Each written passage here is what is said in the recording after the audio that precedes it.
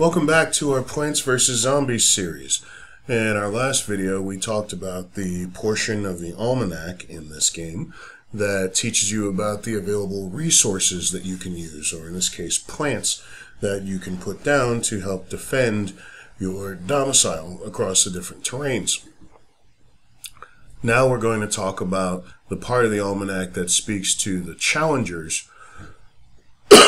or enemies that you will face over the course of this game. As you can see, there's a smaller variety of challenges or challengers that you're going to face, but these same challenges and challengers will appear across most, if not all, of the terrains that you will face. So they give you many different ways to approach these challenges, relatively few different types of challenges to face. And we find that in business as well.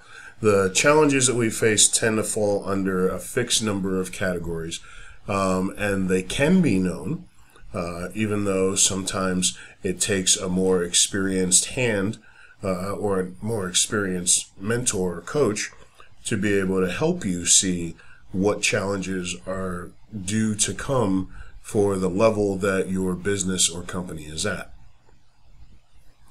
So, similar to what we saw in the resource section, each of these different zombies has its own entry and some information that is provided about each of them.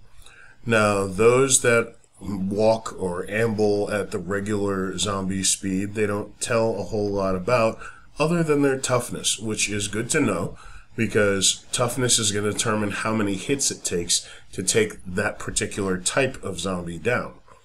So you'll notice as we start, they stay relatively low and then they increase. The more things you find on their head typically means that they are tougher to take down. The more metal they have on their person, whether it be a bucket head or a screen door or a football helmet, all the way up to a Zamboni machine, also means that they tend to be tougher. But you'll notice that a number of these have known weaknesses.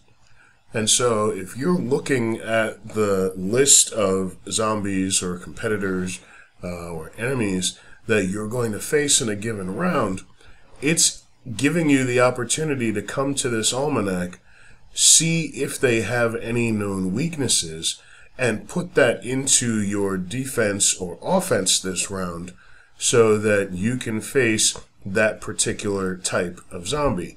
Now, some more so than others represent a unique threat. Balloon zombie, for example, most of the weapons that we have available, even the catapults, don't fight an enemy in the air. So you need, if these are coming, you know you need something that can deal with enemies in the air. The snorkel zombie, if you're in any of the water boards, you're not going to be able to shoot straight and hit them until they're already on top of one or more of your structures. So you're going to need something that can actually fire into the water, like a catapult, to be able to get to these guys before they're right on top of your defenses or offense. And then you've got larger guys such as the zombie or the gargantuar. These are the largest bad guys you are likely to come up against until the very end. But if you happen to see either of these listed among the enemies that you're likely to face, it's a pretty good idea to know that these are extremely tough enemies, and you're going to have to prepare your offense and your defense accordingly. So, for every board, it's going to give you an idea, it's going to give you an image of the types of zombies that are coming at you in that particular round. It would be best to make sure that you're paying attention to those images so that you know what you're up against and you can build your defense and offense accordingly. So, in practice, in business, the difference that you're likely to have here is that if you're working with a mentor, if you're working with a coach, if you're working with a seasoned entrepreneur, they're likely going to be able to tell you what types of challenges you're going to face at the respective level that your company is at. If you have 1 to 5 employees, there's one set of challenges. If you have 10 to 20, there's another. If you have 50 or more, there's another. If you're bringing in $50,000 a year, that's going to be one set of challenges. Bring that up to $250,000 a year or $500,000 a year, you've got different challenges at that level. And so knowing what you're coming up against before you have to face it and being able to prepare yourself for those challenges, for that competition, for those potentially bad experiences is going to put you in the best position to be able to survive those challenges, but also for your business to be able to thrive on the other side of those challenges.